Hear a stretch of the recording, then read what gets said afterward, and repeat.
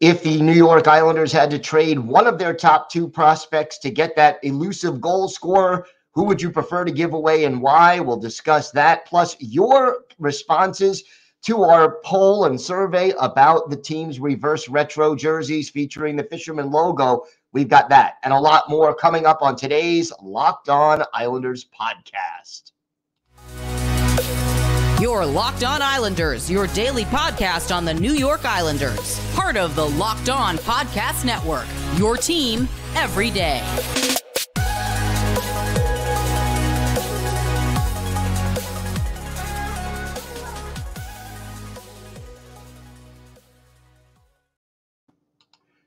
And welcome, everybody, to the Thursday edition of the Locked On Islanders podcast. Gil Martin, so glad you could join us today and be part of the Locked On Islanders family. And thank you for making Locked On Islanders your first listen every day. We are free and available on all platforms. Today's episode is brought to you by BetOnline. BetOnline has you covered with more props, odds, and lines than ever before. BetOnline, where the game starts. We have got a lot to discuss on today's show. But first, if you've got something on your mind that's Islanders related, feel free to send us an email.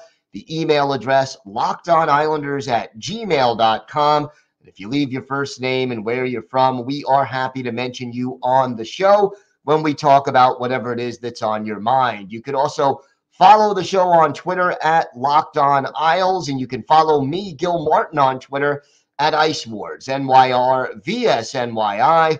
We'll keep you up to date on all the latest Islanders news, notes, and happenings. And I am live tweeting during nearly every Islanders home and road game. So join me for instant insight and analysis. And it's always great to interact with Islanders fans, game time or anytime. So please feel free to get in touch and, via Twitter. And, great to talk a little Islanders hockey with everybody. So wanted to start today, got a very interesting email, Matt sending the email. Matt from Massapequa, really a good question. So I wanted to sort of address this on today's show. Hey, Gil, if we have any chance of the scoring forward, as you've said, we probably have to give up a top prospect. That leads me to Aatu Raty and William Dufour. Which would you give up out of the two? I really have no clue, and I'm curious to see if you had a particular choice and why that particular player. Well, Matt from Massapequa, first of all, thank you so much for the email. And this, I think, is a very interesting question.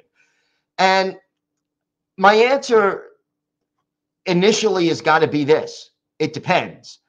And I know that's a cop-out, and I am going to give you a distinct answer. But obviously, to me, I don't want to give up either one, but you're going to have to give up at least one of them to get, if you're talking about a Patrick Kane or a Vladimir Tarasenko or any of those goal scorers that we've talked about over the last few, months, really. If we're talking about a trade. So, I don't want to give up either, but obviously you're going to have to give up one. First rule in my mind, don't give them both up. Unless you're getting a young, talented player on a favorable contract with a long amount of years left, then I don't want to give up both of them. But I would be willing to give up either one of them if the deal is right. Now, that being said, if push comes to shove right now, I would rather trade Dufour than Aatu Raty. And I'll tell you why. This New York Islanders team is built to win now. So many of these players, and we've discussed this on the show, are on the other side of 30. Brock Nelson, Anders Lee, Josh Bailey, Semyon Varlamov, all three members of the identity line, Cizikas, Martin, Clutterbuck. Now Scott Mayfield is 30. So, this is an older team. And I think that Aatu Raty is closer to being NHL ready than William Dufour. I think that Raty might even be able to help you at the end of this season and into the playoffs this season. Whereas whereas Dufour is probably another year away from really being ready to join the NHL and contribute on a regular basis. And why? Well, here's the thing. William Dufour is 6'2", 215 pounds. And while I think he has the potential to be a pretty good goal scorer in this league, the bigger players who are going to rely on their size usually take longer to develop than the smaller players, the guys who are not going to be power forwards. So Dufour is probably another year away as compared to Aatu Raty, and he has the type of body that and the style of play that leads me to believe that he probably will be needing a little more seasoning than Raty. And the other thing is this: Raty was a first-round talent who slipped to the second round because he had a bad year the year before he was drafted. Dufour was a fifth-round pick. So obviously, initially, scouts viewed him as more of value. Now, Raty is 6'2" also, but he weighs less. He's 190 pounds. Raty is also a center, but I think, whereas Dufour plays the wing, but I think that Raty is somebody who can help this team sooner. And as a result, because this team is a little older, I think that if you trade Dufour, that's not going to change this year and next year. And so let's say you add, just for argument's sake, Besser or Tarasenko or Kane, you add a wing. You have Raty available as depth for center. Depending on who you trade away, there may not be necessarily room for him, but let's say someone gets hurt. Raty can step in sooner, I think, than Dufour and give you something positive down the stretch and in the playoffs. I think by the time Dufour is ready, and that may not be till next year or the year after, the Hockey News, I believe, said 2023, 2024 was the earliest he would be ready for full-time NHL duty. I think Raty might be ready this season, next season at the very latest. So for that reason, with a team with so many older players in need of a little youth and a little spark, I would rather trade Dufour and hold on to the Finnish forward who I think has a long-term higher upside and can probably help you sooner. Now, that being said, I think Dufour is more of a pure goal scorer. And, he does play wing. So, if you're trading away Anthony Beauvillier and you think Dufour might be ready to contribute this year, maybe, Dufour has room to step up if you trade away a player who plays the wing. So that also enters into the equation, but all things being equal, and they never are, I would hold on to Aatu Raty and be more willing to trade William Dufour if, I had no choice and had to deal one of them. But again, I would be more comfortable dealing Raty if I knew it guaranteed us the player we really covet in a trade. So we have to see how it all plays out. But a very interesting question. So Matt from Massapequa, thank you very much for that question. I think it was a good one. And everybody, please feel free to, in fact, I'm going to put a poll up on the YouTube site asking this very question. It's going to go live. So look for it. And I'd love to hear your votes and your opinions on which way you feel it should go. We have got a lot more to discuss on today's show. We're going to talk about your response and your opinions on the fisherman jerseys, the Islanders reverse retro jerseys. We'll have that. We'll have a whole lot more still to come on this episode of the Locked On Islanders podcast. Today's episode is brought to you by your friends at BetOnline. BetOnline.net is your number one source for sports betting info, stats, news, and analysis. You can get the latest odds and trends for every professional and amateur league out there, from pro football to college bowl system to basketball, World Cup soccer, and of course the NHL. We've got it all at betonline.net. If you love sports podcasts, you can even find those at BetOnline as well. We're always the fastest and easiest way to get your betting info. Look, Islanders, Friday night in Arizona to take on the Coyotes. Check out the odds and let's see if your knowledge of the Islanders might be able to help you earn a little extra money. Head to the website today or use your mobile device to learn more. Bet online where the game starts. Thanks again for making Locked On Islanders your first listen today. For your second listen, check out Locked On Sports Today. From the games that matter the most to the biggest stories in sports, go beyond the scoreboard and behind the scenes with local experts and insights only Locked On can provide. Locked On Sports Today, available on this app, YouTube, and wherever you get your podcasts. So the votes are in. The votes are in, and here is the final poll result. It's pretty split, I have to say. And to me, here's the deal. 36% of you said, I love the fisherman jersey. 19% said, I like them. So that's 55%. Majority of people favorable toward the fisherman jersey. 19% said they're okay, not great, not terrible. And 27% said thanks, but no thanks. And the comments were interesting. Frank from North Patchogue, I did like the colors of the fisherman jerseys, but that's about it.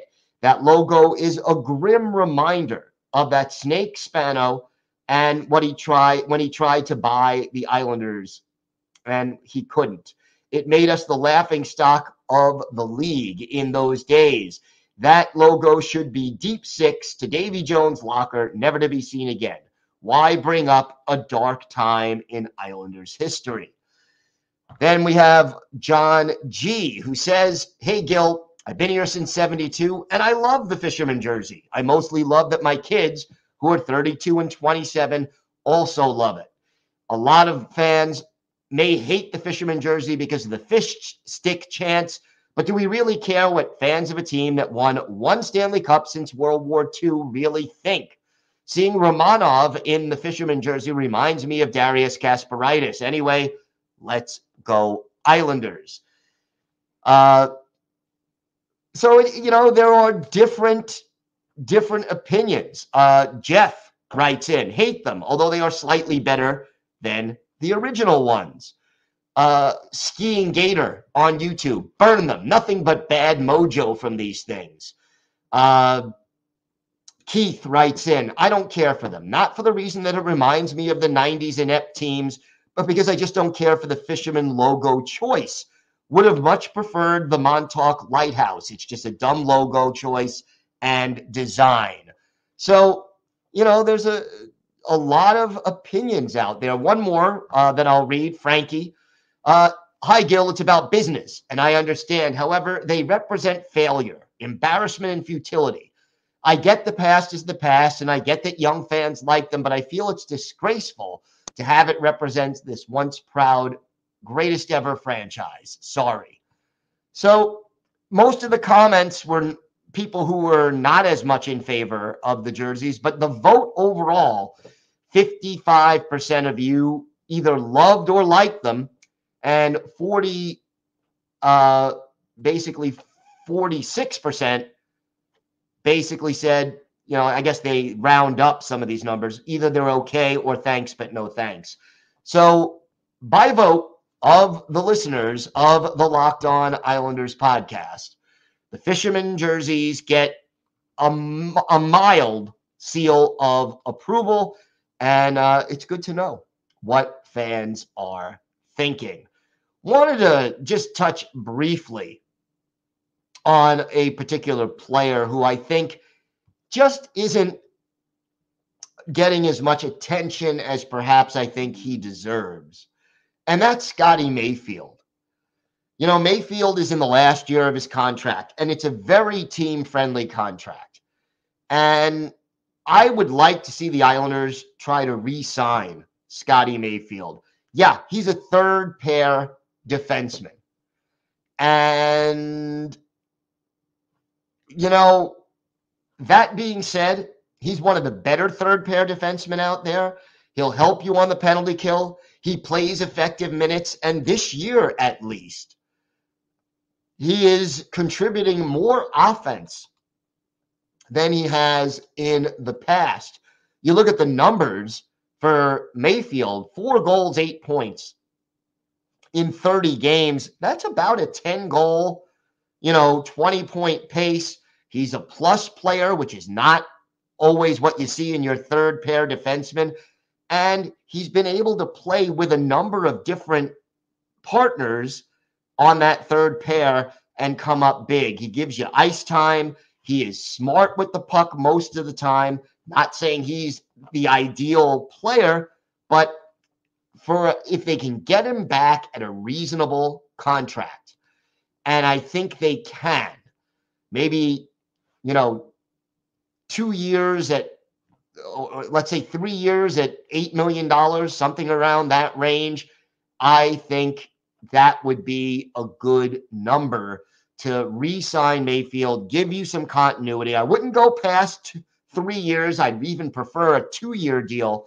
But to me, Scotty Mayfield is a solid player, a good investment, a good Islander, and someone who I think in 2 or 3 years, because he doesn't rely on his speed in order to be effective, I think that he would be a good choice where he'll age well.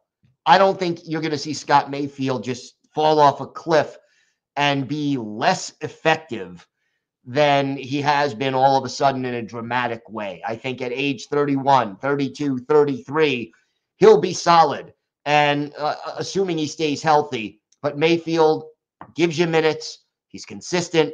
He's giving you more offense in this season than he has in recent years. He seems to like playing under Lane Lambert and Lane Lambert's system. And overall, I think he's a good guy to have around. So just wanted to talk a little bit about Scott Mayfield and where he's at. But I hope that the New York Islanders will keep Mayfield around and sign him to an extension at the end of this year or sooner, so that you don't risk having him hit the open market and, possibly get an offer from another team that he can't refuse. We'll see. It's possible that because he signed such a team-friendly deal last time that Mayfield may be looking for a few extra dollars, and I'm okay not overpaying him. If he wants to test the market, if he really thinks he's worth more than the Islanders will offer him, be my guest. And if he can get it, good for him. But to me, he's a steady, solid player, and I would love to have him back. Coming up, we have our Islanders birthday of the day, and then an important parting thought. Our Islanders birthday of the day, a player who ended up being exiled by the team to the AHL for cap purposes. We'll talk about that and a lot more still to come on this episode of the Locked On Islanders podcast. Today's episode is brought to you by the NHTSA. So you're hanging out with some friends and putting back a few drinks, and a few becomes a few too many. As the evening comes to an end and people start to head out, you think of calling for a ride. Nah, you live nearby. You can make it home okay. It's no big deal. What are the odds you get pulled over anyway? And even so, what's the worst that could happen? Your insurance goes up, you lose your license, you lose your job, you total your car, you kill someone. Everyone knows the risks of driving drunk. The results are tragic and often deadly. However, that still doesn't stop everyone from getting behind the wheel while under the influence. That's why police officers are out there right now looking for impaired drivers on our roads to save lives. So if you think you're okay to drive after a few drinks, think again.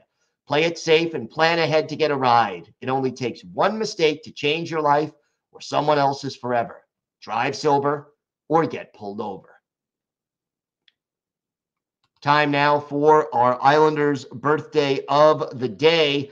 And, Monday was the 37th birthday of former Islanders winger Andrew Ladd, the Maple Ridge, British Columbia native, a first-round pick, 4th overall of the Carolina Hurricanes in 2004, and ended up joining the Canes in 05-06 for 29 games. Stayed with Carolina for 3 seasons, moved on to the Chicago Blackhawks, the Atlanta Thrashers, the Winnipeg Jets, back to the Blackhawks, and then in 2016-2017, joined the New York Islanders, spent 2 full seasons with the Isles, and then in 2018-2019 he got hurt, ended up in the minors for some time, and then became pretty much a cap casualty who was no longer living up to his contract. He is on LTIR right now with the Arizona Coyotes, who the Islanders ended up playing for Arizona in 21-22 in a trade that helped the Islanders' salary cap. His best year with the Isles by far, 2016-2017, his first year with the team, 78 games, 23 goals, 31 points, and 45 penalty minutes. For his career, Ladd reached the 1,000-game mark, 1,001, 256 goals, 550 points, 615 penalty minutes. He did add 65 playoff games, was a member of the Chicago Blackhawks team that won the Cup in 2010, and has 9 goals in the playoffs, 18 points, and 48 penalty minutes in those 65 games. We go back and look at one of Andrew Ladd's better games as an Islander, December 27th, 2016, at the Barclays Center in Brooklyn. Islanders and the Washington Capitals. Braden Holtby, the goalie for the Caps. Yaroslav Halak in goal for the Isles. And it was the Islanders on the board first. Cal Clutterbuck, his third, from Nikolai Kulemin and Ryan Strome at 8:02. Isles up 1-0. But Justin Williams ties it for the Caps. His eighth from Alexander Ovechkin and Dmitry Orlov at 13:24. We are even at 1-1 after one period. In the second, our Islanders' birthday of the day, Andrew Ladd gives the Isles the lead, his 6th of the year. Thomas Hickey and Alan Quine with the helpers at 14:03. 40 minutes into this one, Isles up by a goal. But in the third, Alexander Ovechkin ties the game at 2, his 16th from Justin Williams and Evgeny Kuznetsov. But that goal coming at 1:17, Andrew Ladd, our Islanders' birthday of the day, answers his 7th from Alan Quine and Thomas Hickey at 4:41. Isles have a 3-2 lead. Then Anders Lee, unassisted, his 13th at 5:24, makes it a 2-goal Islander lead.